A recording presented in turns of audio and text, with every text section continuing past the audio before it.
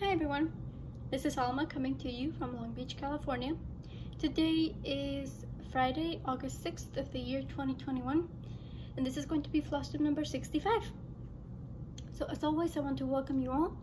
Welcome back to all my current viewers and subscribers, and thank you as always for your continuing support. I want to welcome anyone that's visiting for the first time. I hope that you like what you see, you find a reason to stay, subscribe, and continue to follow me in my stitching journey. So I'm back after only 1 week. I am participating in an event in Semi-Sane Stitchers called Uno, fondly called Uno. And that has us work on 4 different whips. Depending on, they spin a wheel and that determines what you're gonna work on. So, that challenge alone has me working on quite a few whips. So I figured between that and what I was already working on anyways, outside of the challenge, it merited a regular FlossTube update. So without further ado, let's get to the stitching. And as always, first thing I'm going to show you is my focus piece. It's my Fame Fairy, a mini midnight stroll by Julie Fain. Artwork charted by Heaven and Earth Designs. And for this one, I was able to complete my weekly goal. I wanted to do 1,500 stitches on this week. I want to continue doing 1,500 stitches every week. So this is what she's looking like so far. And the 1,500 stitches are for a challenge, a monthly challenge in Magical Stitches. We have to battle monsters, and there's 3 levels. There's a 500, a 1,000, and a 1,500 level monster. So this is what I'm using for the 1,500 level. And I am now working by color completion. So these 2 colors right here, the pink and the purple, the ones that I have right now.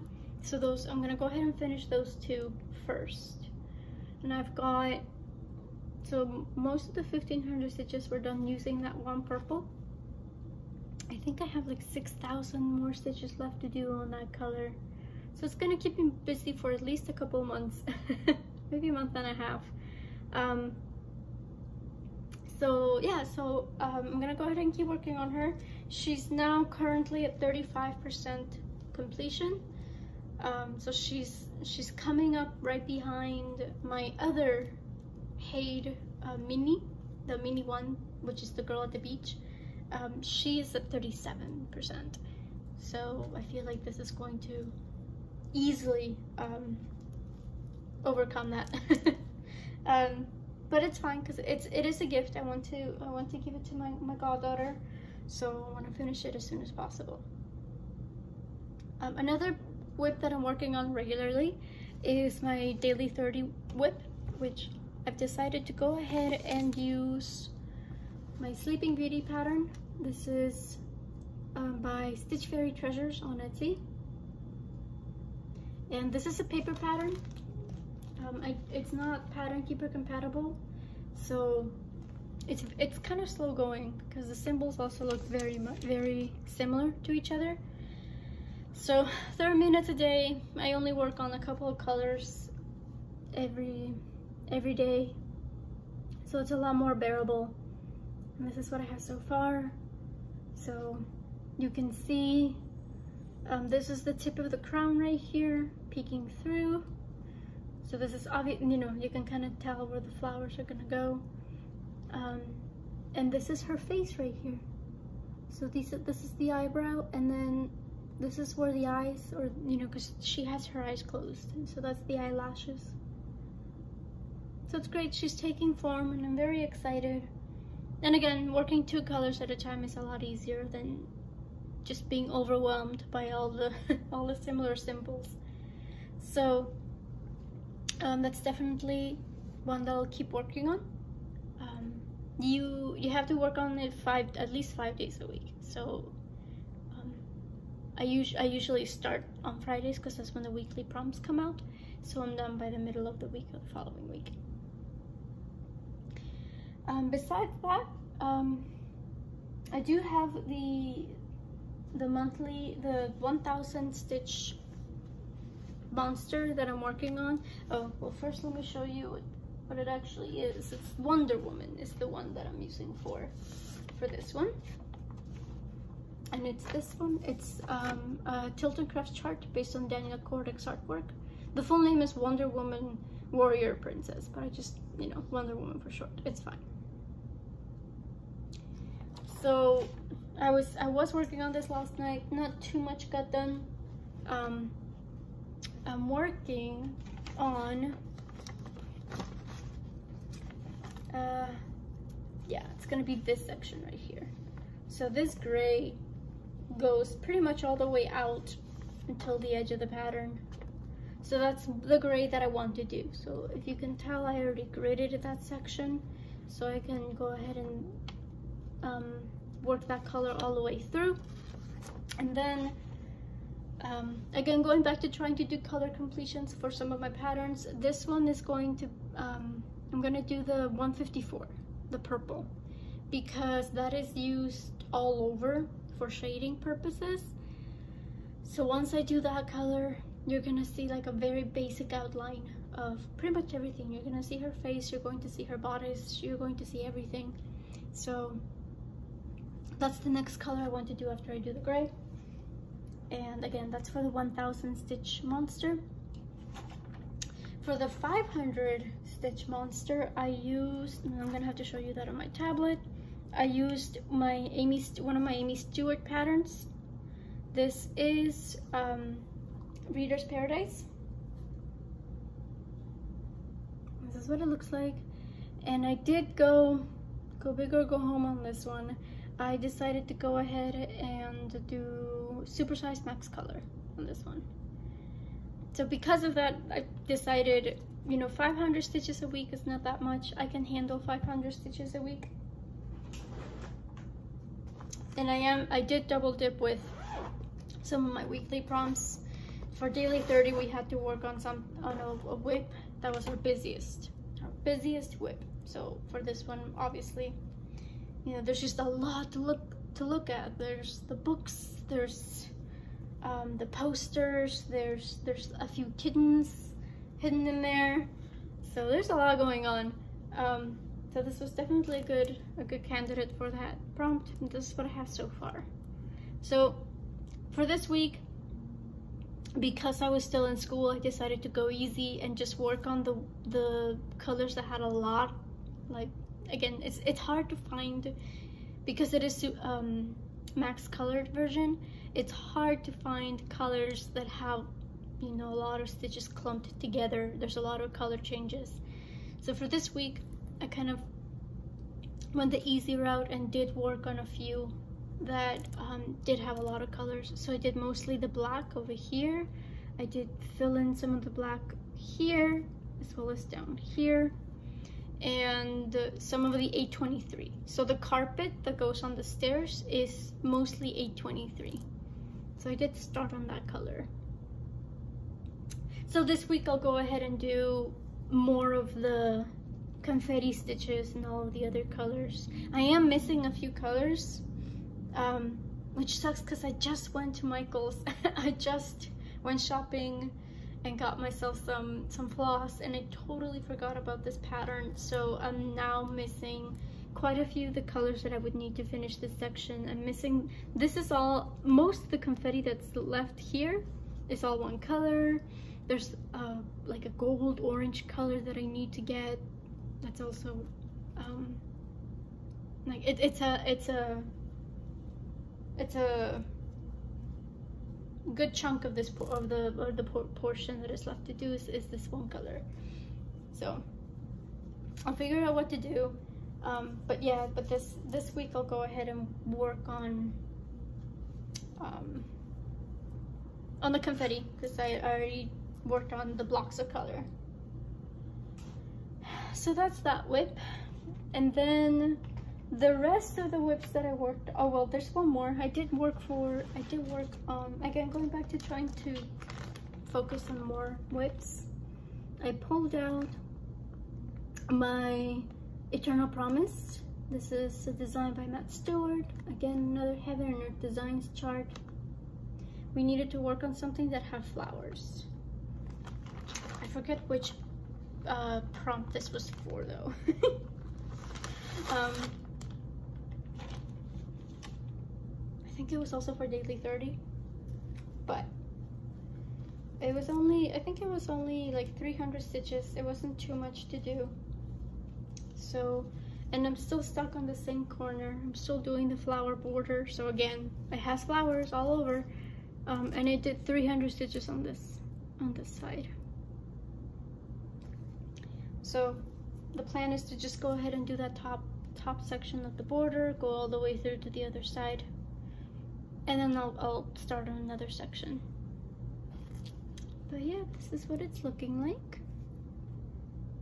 And I still need to get the cryneck for this. It does call for cryneck to add a little bit of sparkle to those flowers.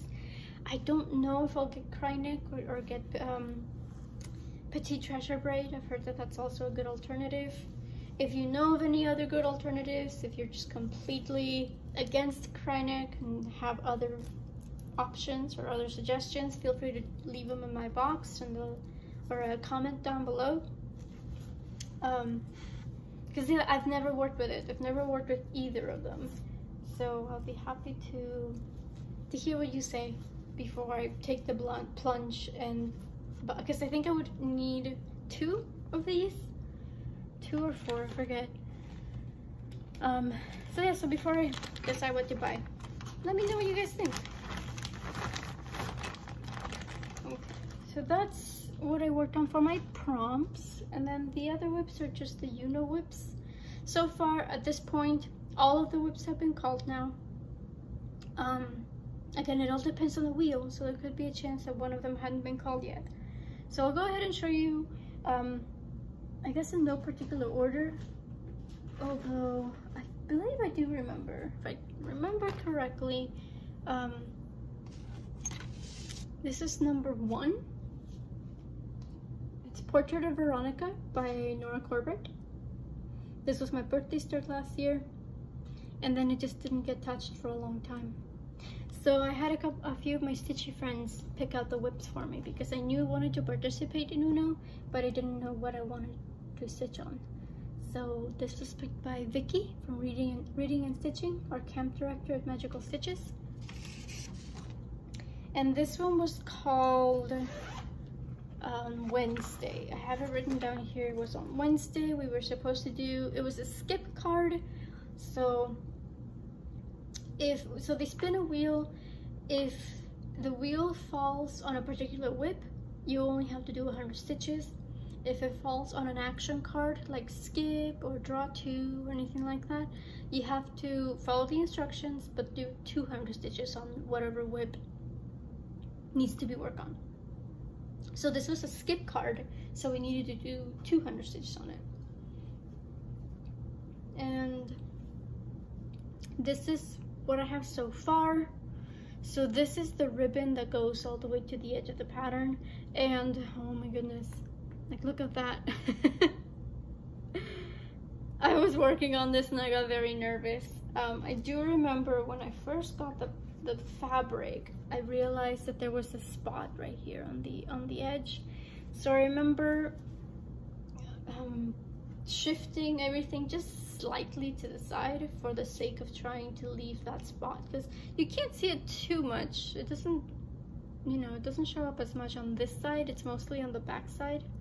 Or well, what I did, I decided to use, because you could have worked either way on this, but because the spot looked a lot worse on one side, I decided to make the other side the front side.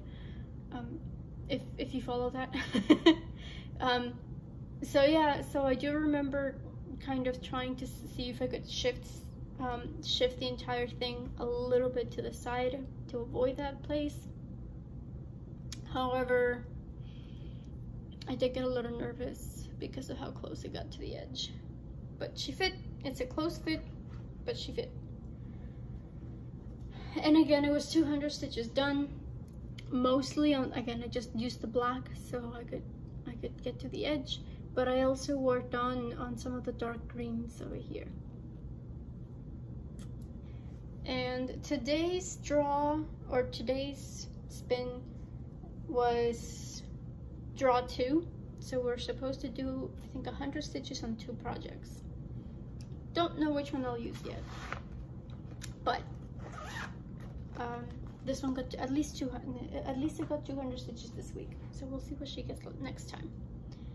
And then whip 2 is a whip that was picked out by my friend Joni, and I'll try to see if I can cover it up so you guys don't see the pattern. So it's mostly a blur. But this is what it looks like. This is what it's gonna look like. And this one was actually, it was from a viewer, Debbie. Hi Debbie, thank you so much, Debbie. So she was kind enough to send me this along with some other patterns, and I decided to swap out the fabric because it was one of those printed patterns. So I decided to swap out the fabric because it was also like 11 count, like 11 count data. So I decided to just use up a spare piece of 14 count data that I had. And this too got 200 stitches. So I was originally working on these yellow. So I finished up the thread that I had, but then the rest of the 200 stitches were done on the tree trunk. Again, I wanted to have some sort of foundation set in so that I could tell where I was a little bit easier. Because between all those swirls and, you know, all those flowers, it was kind of hard to tell where I was. I kept losing my place. So I thought, okay, I'll just do the tree trunk and the branches so that I can have a better gauge of where I'm at. And this got 200 stitches. It was a script card, so we got 200 stitches on it. So that was this one.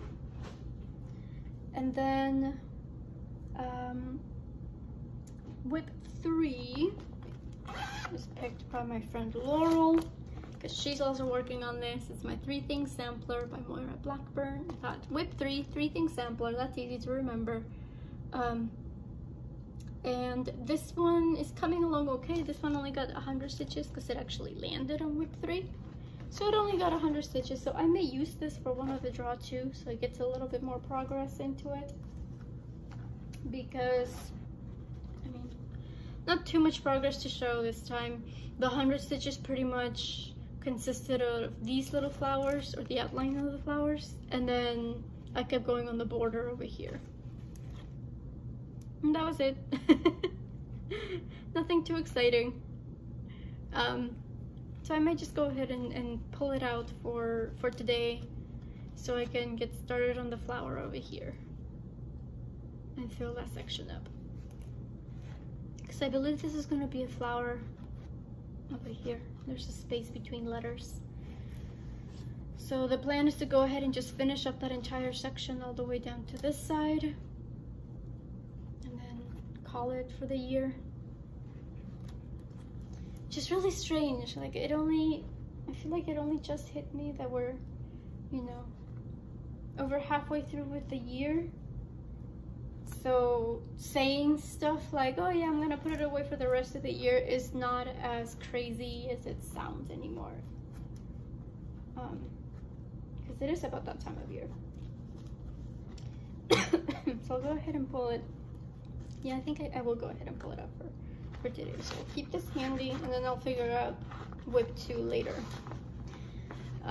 The whip that has gotten the most work done this week is because, or I guess I picked it for, one of them was a wild card, and then the other one was, oh no, that's great. That's fantastic. You can't even see it. It's the bag that I was keeping it on. Oh, I just flashed the pattern too. Sorry. It's Nevermore. My Lila Studio. And for this one, it got called for a wild card, so we could choose any whip and put in 200 stitches on it. But then it also got called, I'm pretty sure it was on August, like the first day of August. So it was 100 stitches. So it's gotten 300 stitches so far. All of those 300 stitches have gone into this gate and the little tombstone over here. And I'm using all the materials are from Forbidden Fiber Company. Leanne was gracious and kind enough to send me a material pack. Essentially, it was her own color conversion for the threads and hand-dyed fabric as well, so that I could work on it. And I love the variation of it. Like, I don't know if it's going to be easy to tell, but it's getting some, like, you get the really dark gray over here, and then some lighter tones over here at the edge as well. So I'm really enjoying working on this. I don't get to work on with hand-dyed floss, so I'm enjoying it very much, and it's 300 stitches that weren't there before, so that's great. I started this on Halloween of last year, and then I just didn't pick it back up at all. So those are my 4 whips for Whip Go. I don't know if I do have some plans. It just fell over, so sorry about that. One whip that I am going to be working on is my Tilt and Crafts chart. I'll just go ahead and take it out of the bag. So we need to work on something that we were crazy, that we must have been crazy to start to work on. And I'm working on this. It's another Tilt and Crafts chart based on Daniel Kordick's artwork, Till Death Do Us Part. And I'm working on this because I have to stitch all that black background. So I just got done with all the, never-ending black from Hogwarts. And I'm now working on this one. So I did start on it a little bit, but I only got like 100 stitches done on it, maybe. So this is where it's at so far. Again, just black, endless black. And I'm gonna be using, we just got our prompts for Daily 30. One of them is they have to work on something that I believe it was Daily 30. You have to work on a chart that you call by a different name than its original name. So the official name for this one is Till Death Do Us Part, but I don't call it that. I call it my Corpse Bride pattern. Right now I'm working on Corpse Bride, so I'll go ahead and double dip with that one. So yeah, so I'll work on this today. I just have a lot to work on this weekend, but again, I've got all the time in the world now. Well, at least for 3 weeks. I've got 3 weeks off. So I'll stitch as much as I can, because I know that once school starts and my job starts, I start on the 31st, I'll have even less time, because again, I wasn't working last semester. I haven't been working, so that's gonna be more time that I'm gonna be away from my stitching. But it's a part-time job, so it's not too much, but still, it's time away, right? It's still time where I'm doing other things. So I believe that is everything that I worked on. Again, lots of things. Uno is great though. I'm really enjoying working on it, because again, it's fun. I was going to do an arbitrary August type of thing anyway, but a part of me is also like, I also know that I can't really do something like that because I have all my prompts, right? I have all my challenge groups. Those tell me what to do. So doing arbitrary August and the weekly prompts is kind of difficult, if not impossible. So I'm not gonna, at least for this year, I'll never say never, but at least for this year, I won't do the arbitrary August. Uno is pretty much as arbitrary as I can get right now, because that still involves, tossing up a coin, right? They're spinning a wheel and telling us what to do. So that kind of fulfills that need to have some sort of random, order. Is there such a thing as random order? Randomness in my stitching world. I'm rambling now, so I'm gonna go ahead and leave you guys. I'll continue working on those Uno pieces. I'll definitely get to Moon Charmer this weekend, as well as Wonder Woman. Wonder Woman, I'm participating in the Superhero Saturday sale by the hashtag that was started by Leanne Stitches. So those, I mean, between those two, and I also have the Corpse Bride pattern to go. The Corpse Bride is a little bit easier to work on because it's just black stitching, so it's gonna go fast. So yeah, so hopefully I'll have plenty of progress to show you guys next week, because again, I'm out of school finally. And yeah, I hope to be able to show you some progress, and I was going to mention a Stitch With Me as well. So I'm planning on filming a Stitch With Me, since I haven't done it in quite a bit of time. So until next time, I hope you guys have a relaxing weekend, a productive week, and you always find the time to do the thing that makes you happy. Until next time, bye.